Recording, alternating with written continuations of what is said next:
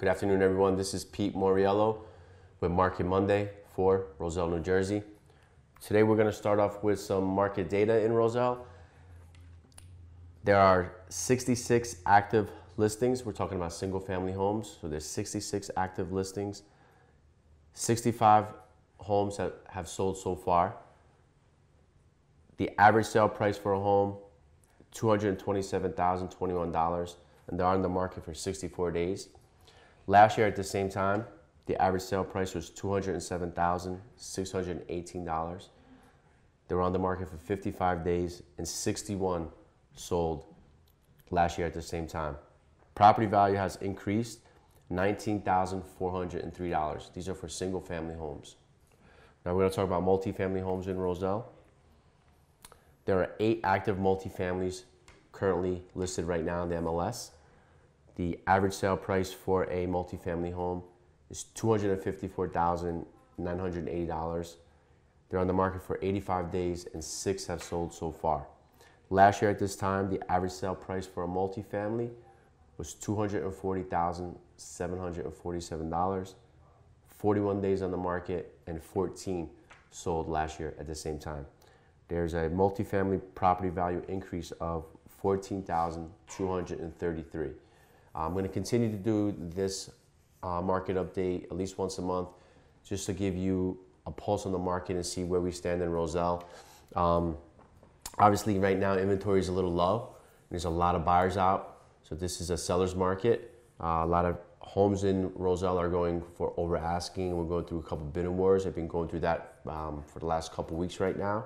It just is for your knowledge, just for you to know.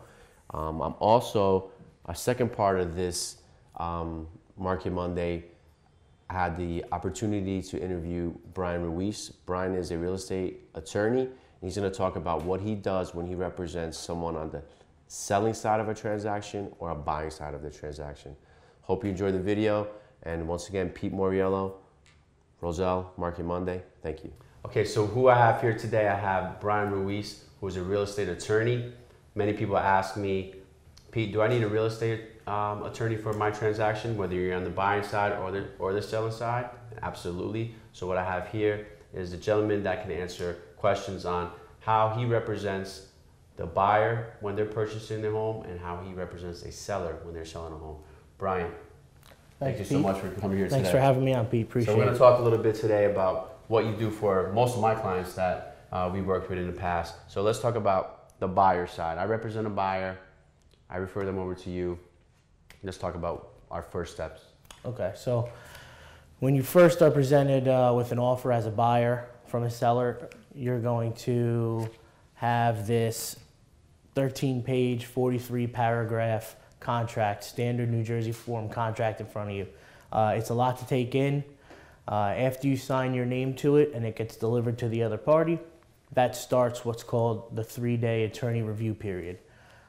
In that 3-day period, your attorney has 3 days to send notice to the other side of the transaction, either to their attorney if you know who they are at the time, or their real estate agent, letting them know that you disapprove of the contract in its standard form, and the contract would be acceptable with the following provisions. So what I do then is work in conjunction with you to revise that those provisions. As a buyer, you're looking to get the most out of your inspections of the home. You're looking to give yourself the most time to lock in your mortgage. You're looking to for the seller to give you as much information as possible and as much assurances as possible as to the condition of the home, the history of the home. So you want to ask questions like, are you aware of there any asbestos in the home? Have there been any history of prior flooding?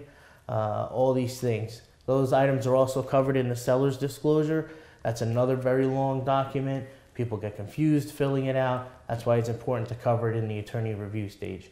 After your attorney sends in the letter saying that it's been disapproved, if, following or pursuant to the following provisions, that then freezes the 3-day period.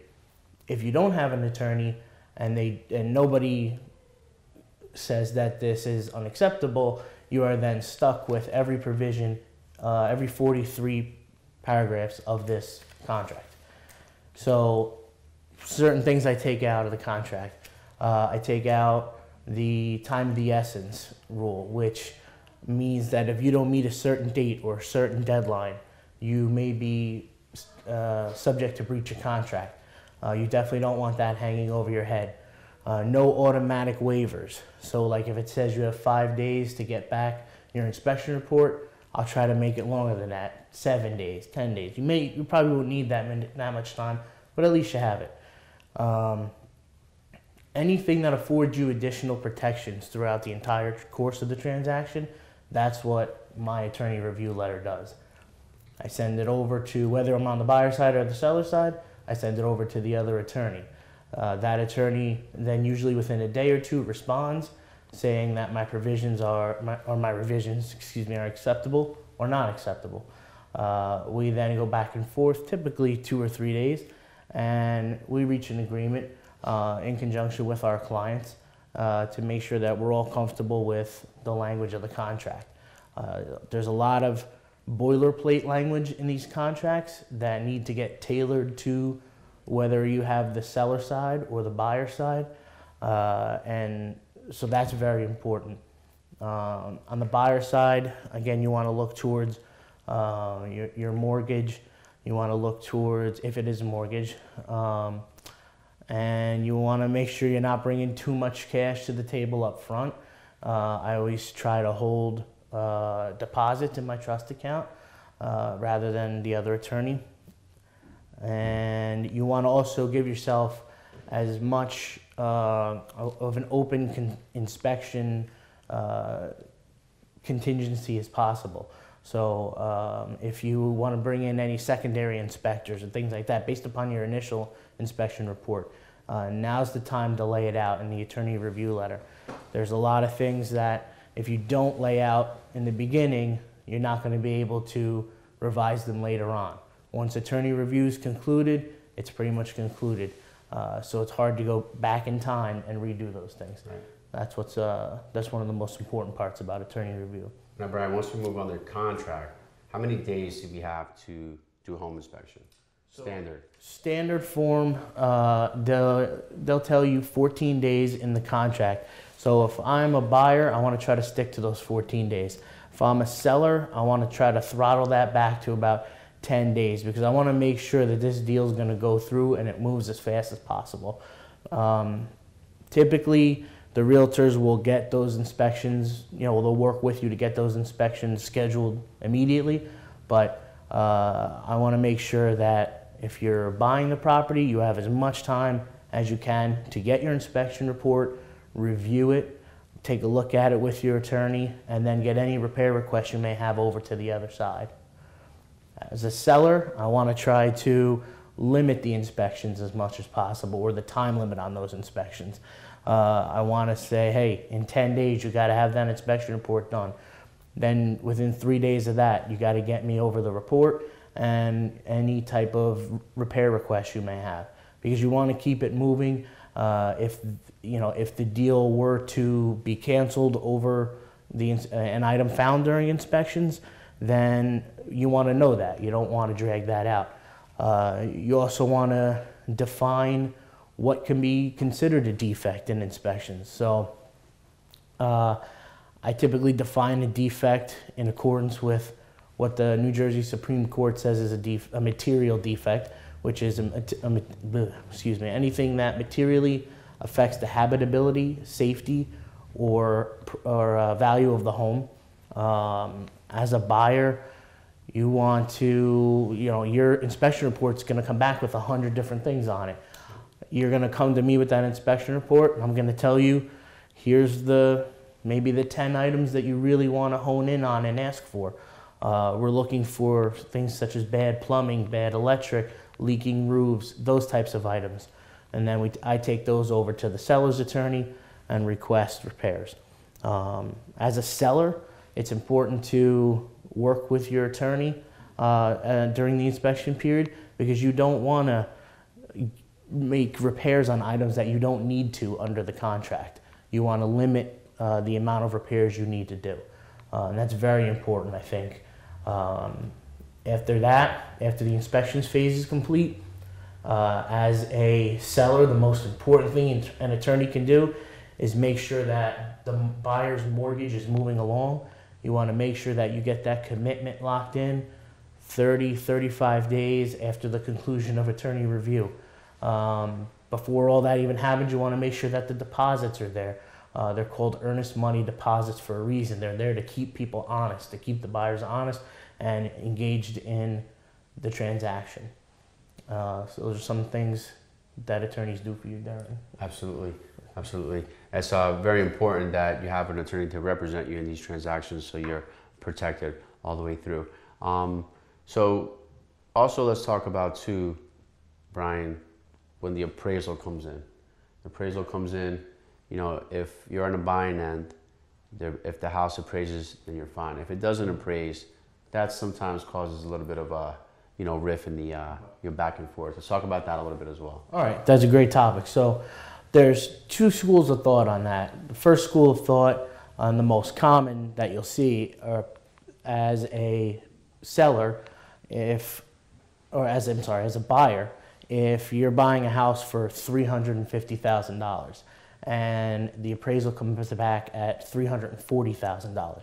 You say, well, I only want to pay $340,000. Now, you want to have that language ironed out in the attorney review letter so that that you don't have to spend a ton of time on that later, or there's no ifs, ands, or buts about it.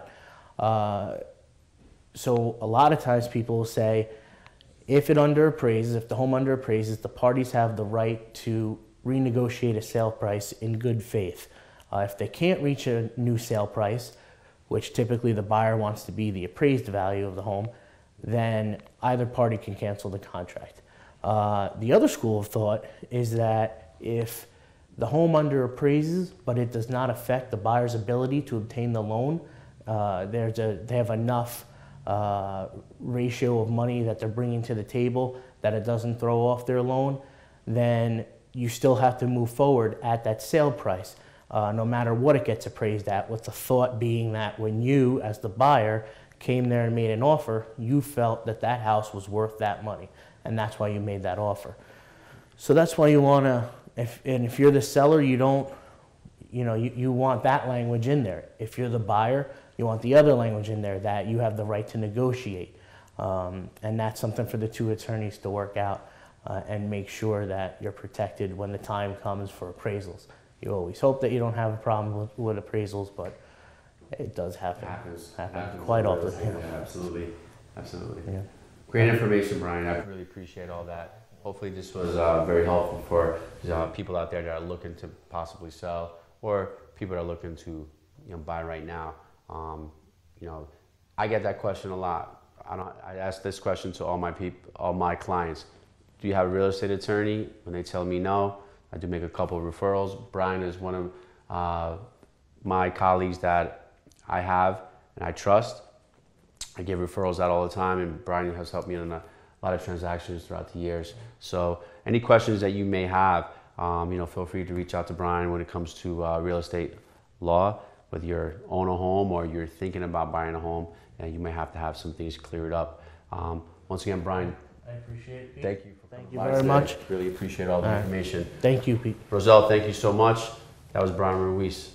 Okay, Roselle, thank you for watching. Hope you enjoyed that video. Please like, share, and comment on the video.